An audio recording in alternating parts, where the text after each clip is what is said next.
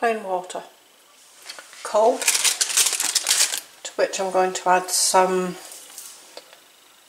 citric acid.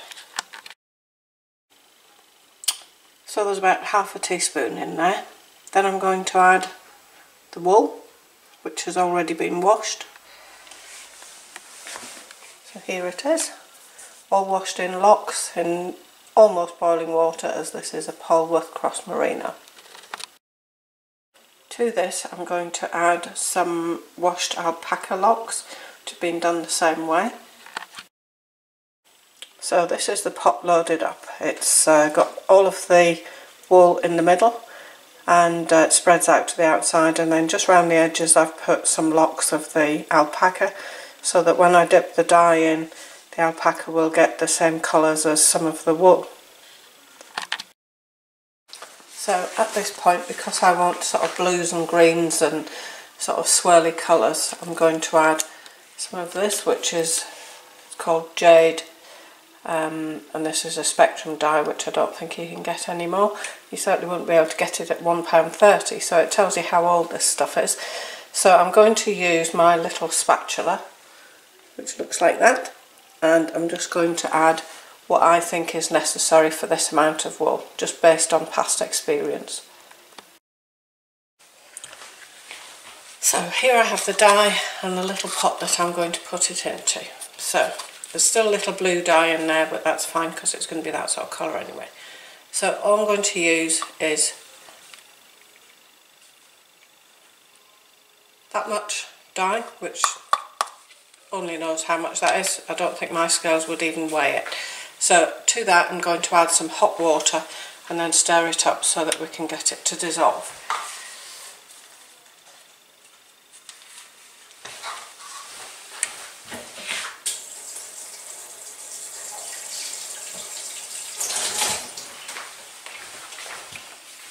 So here's my spatula, and you can see this is quite a vibrant green. So I might call it turquoise, but it's not as difficult to set as a turquoise.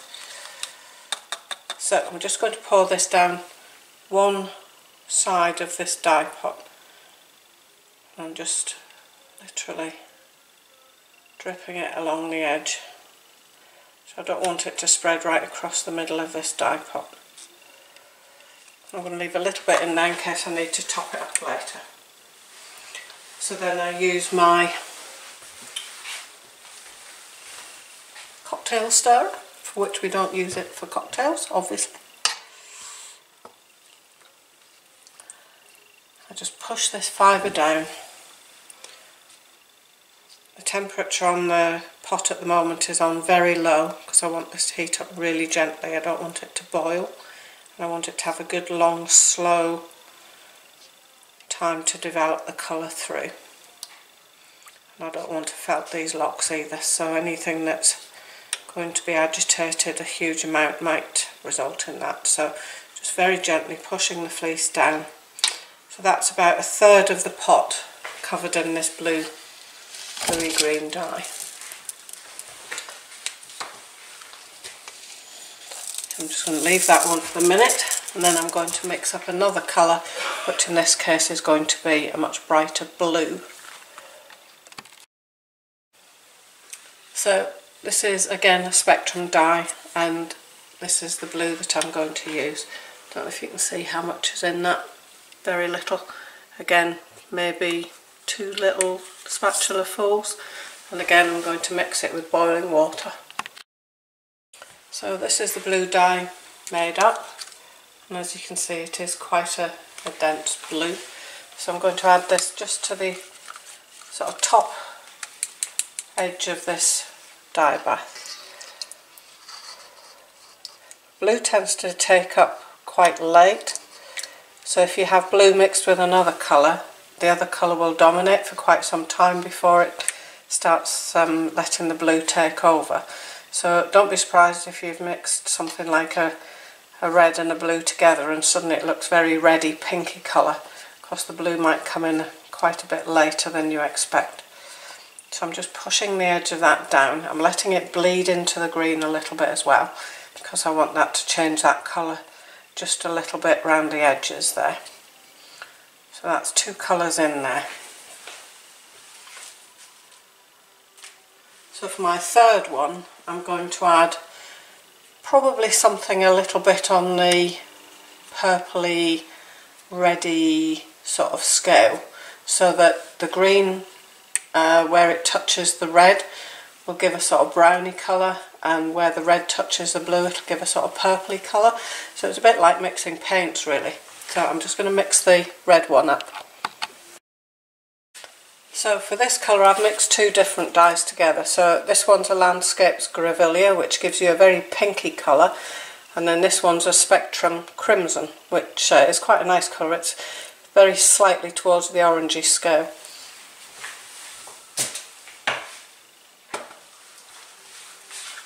So this is the colour that I've ended up with. As you can see, it is quite vibrant.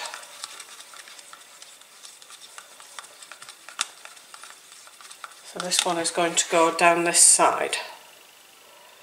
The thing I like about doing these dyes is you're never quite sure what you're going to get.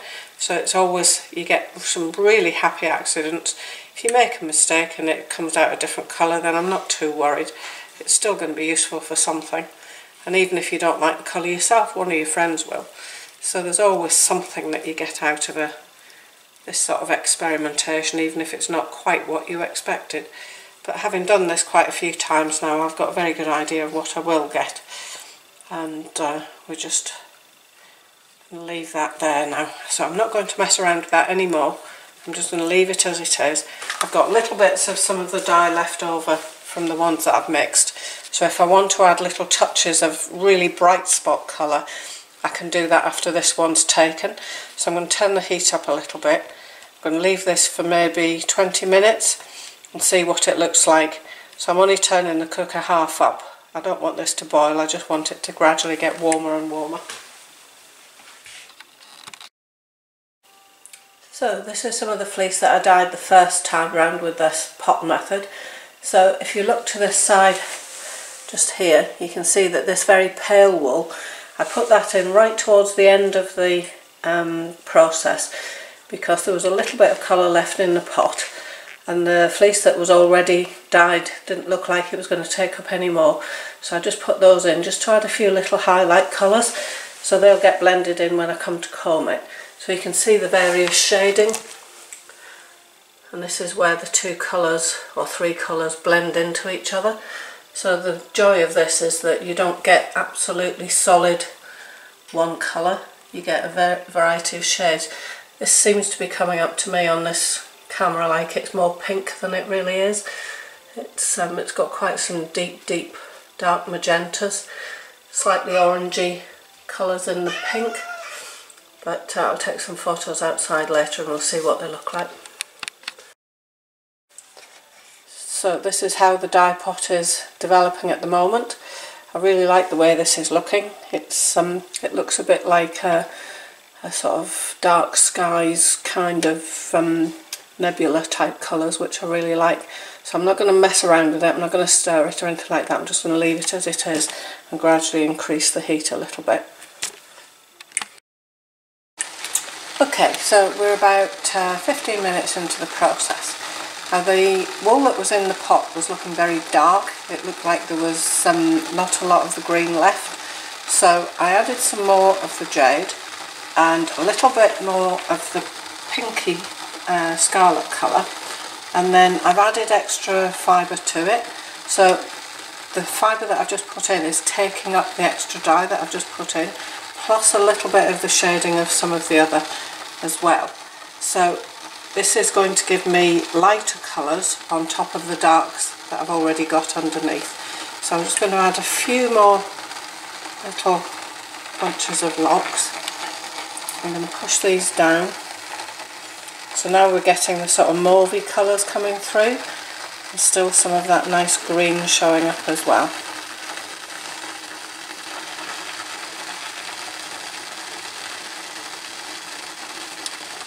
If your dye doesn't contain any setting agent like acetic acid or citric acid, you may have to add a little bit more if you're adding dye to it. So just mix it in with the dye powder when you put the water in with it. and that will give it the added sticking quality that you need for it to penetrate the wool. So this is looking really quite sweet now.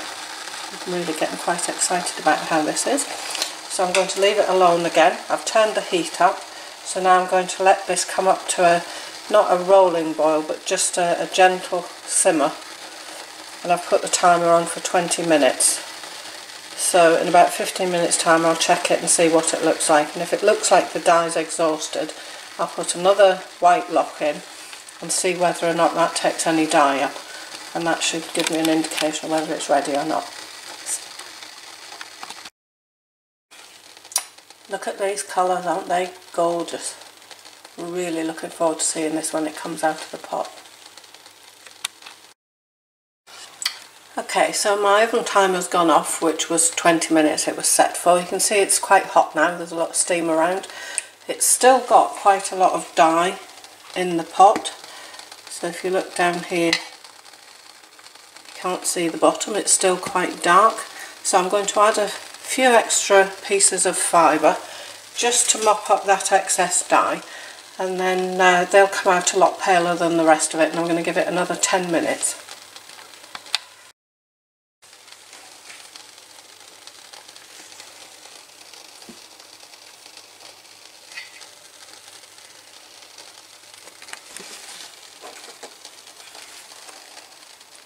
So now you can see this turquoise is really taking up. It's nearly always the last thing to take the dye, so it's no surprise that it's still got quite a lot in there. So I'm really happy with the way this is coming out.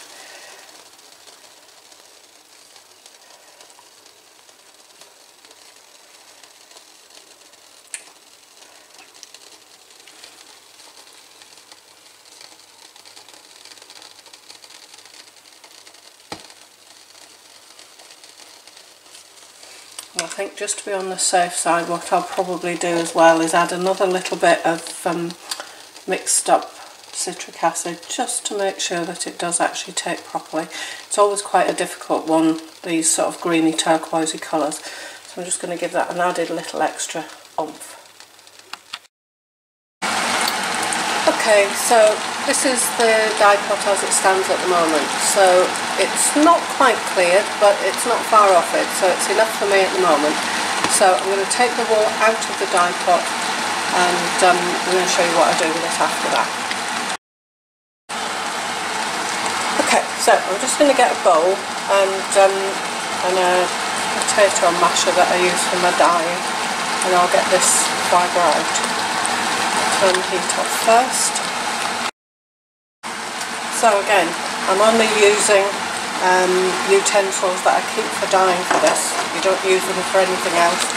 So I wouldn't then go and mash the spods, otherwise you'd end up with green spods and probably food poisoning.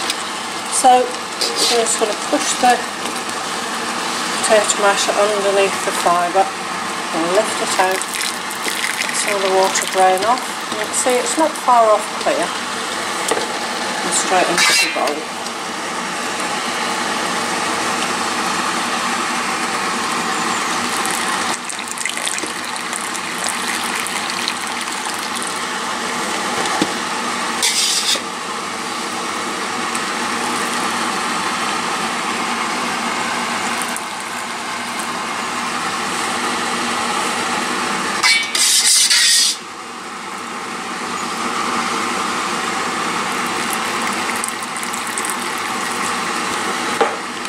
So you can see what's left in the bowl, very pale sort of greeny colour.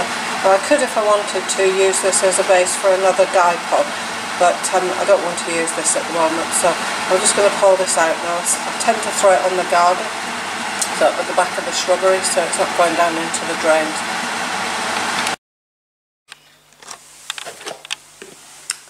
So these are the colours that I've got out of this dye pot. I'll show another shot later on of them in a bit better light when it's cooled off. So I'm going to leave this in the bowl now for about half an hour to let the fibre cool right off, and then I'm going to rinse it off just in tepid water with no soapy stuff in it, and just very gently swish it around just so that it doesn't open the locks up too much, so that I can keep the formation ready for combing.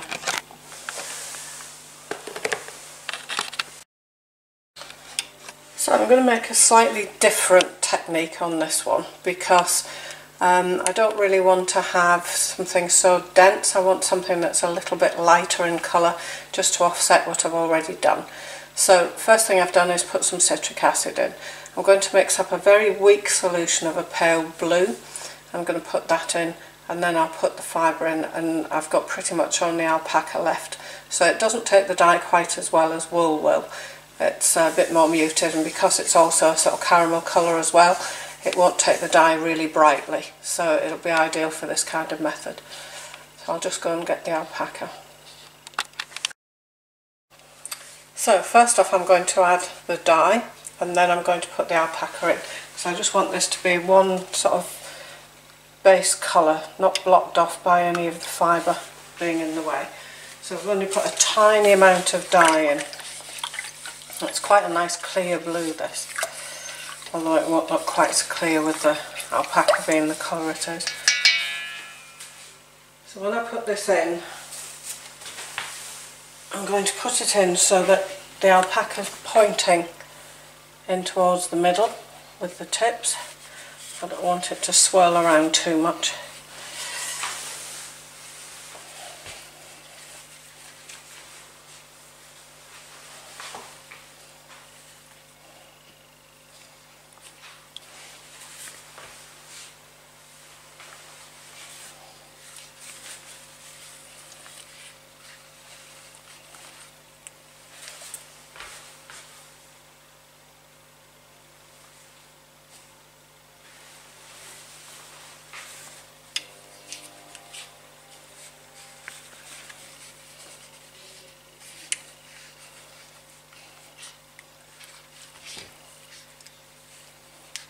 I'm just going to leave that for a little while and let that blue take up, and then I'm going to add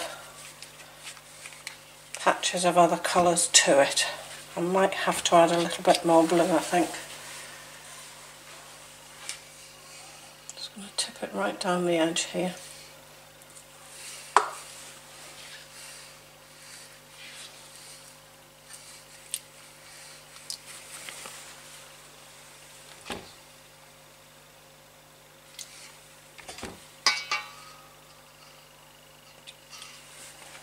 Pulling the wool aside like this, it allows the dye to creep underneath. Just move it a little bit backwards and forwards just to get it to penetrate. So this water's still quite cool, it's just vaguely warm at the moment. And again, these gloves, I don't use them for anything else except dyeing wool and washing wool. I don't use them to then peel the spuds with.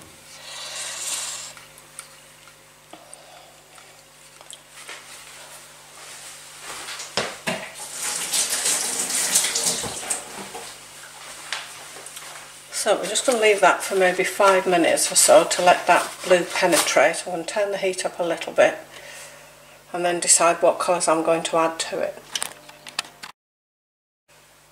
Okay, so I've just added some more fibre to this, and I've turned the temperature up a bit, so I'm now going to add some more colours to it. So the first one I'm going to put in is a Landscapes Plum, and then I'm going to use a Spectrum Green, which is quite a clear green, it's quite nice.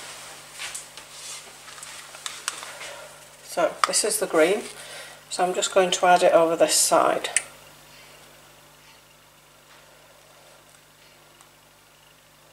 I'm not being very specific with this, I'm just putting a few little drops in because I want this to permeate by itself to a degree. And then this is the plum, so I've only made up small amounts at the moment because I'll probably add more colours to it, or more densities to it as time goes by. I've reserved a little bit of fleece as well of alpaca just to add later in the process if I feel the need. Go with the flow.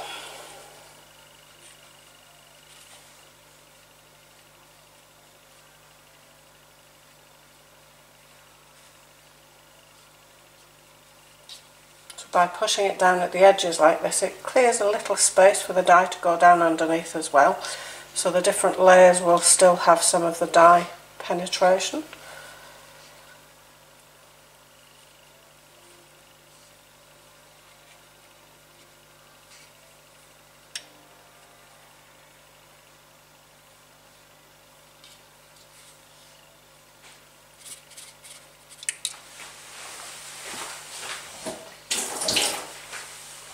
Just rinse that green off because I don't really want to put it in with this red.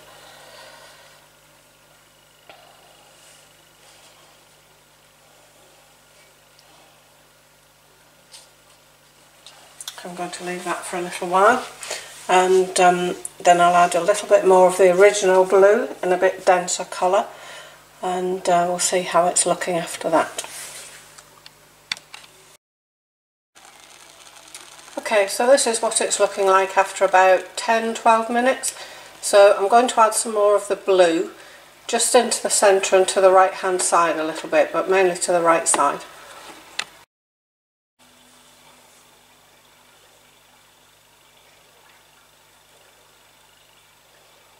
So this is fairly concentrated dye, I haven't diluted it down too much.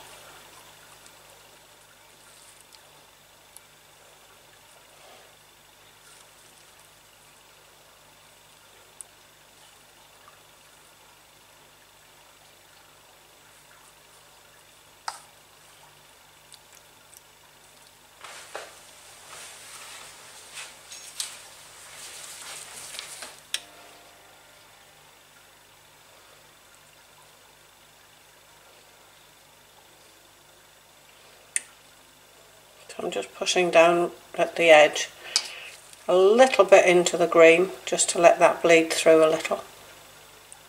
Just put a little channel in there, and then a little bit of added pushing towards the middle. I don't want that middle bit to get too dark.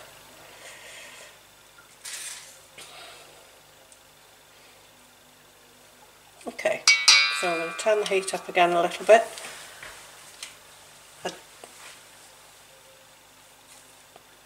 So I'm going to give that another five minutes or so and see what it looks like. Okay, so we're 5 minutes in and I want to put some yellow in this. The yellow should mix nicely with the blue to give more of a sort of brighter green. I'm going to try and keep it sort of into one little section really, so I'm going to put another added little bit of fleece in. This is just a small amount of this coloured alpaca. I'm going to push that down.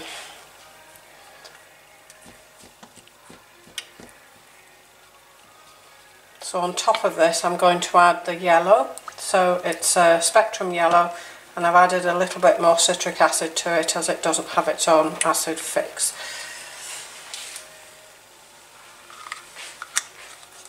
So you can see this is quite a bright yellow.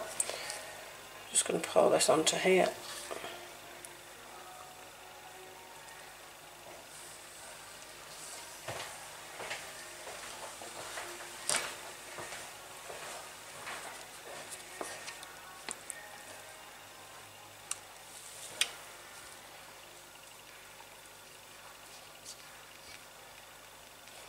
So again, I'm not pushing it around too much. I don't want it to affect too much of the other colour around it.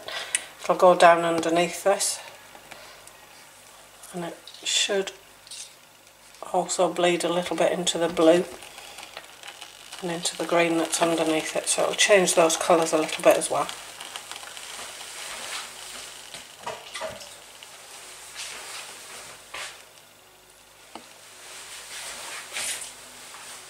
So I'm going to give this another 15 minutes and then that'll be it done. So this is the fleece that I did earlier, and it's been sitting cooling. So I'm going to pull it out of this bowl. I'm going to fill the bowl up just with some vaguely warm water, as this is still a little bit warm. The water's very hot here.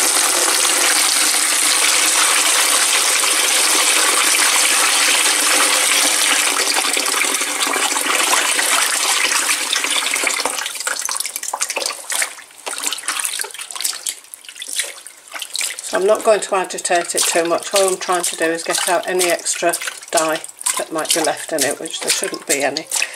So we'll just give this a push under, pull it to one side.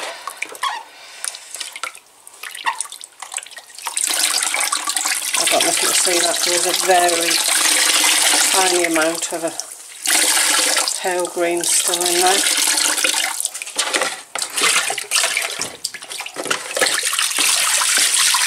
That's the colour that's coming out. So I'm going to give it another rinse.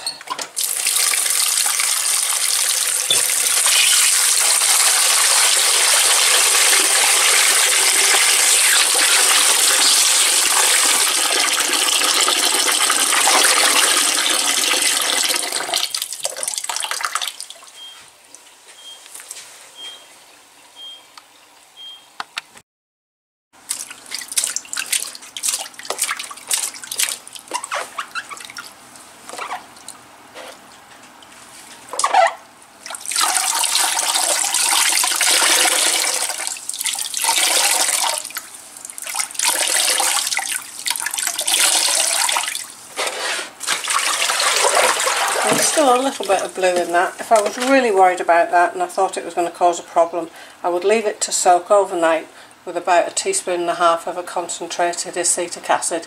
And the stuff I tend to use if I'm doing it is this, which you can get from the chemist. You have to order it and sign for it. 33% acetic acid, and it needs very, very little.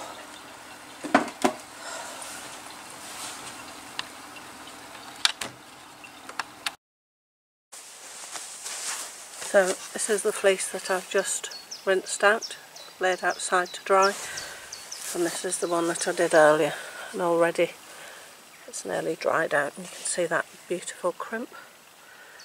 So tomorrow it'll be combing day. So this is the finished fibre. So the ones with the yellow and the green on the right hand side is the last one that I did. This is the first one that you saw me do, and this is the one that I did before I started filming. And as you can see, this is really easy to manage. You can open the fleece out. It's not cotted, it's not matted, it's just beautiful, beautiful fibre.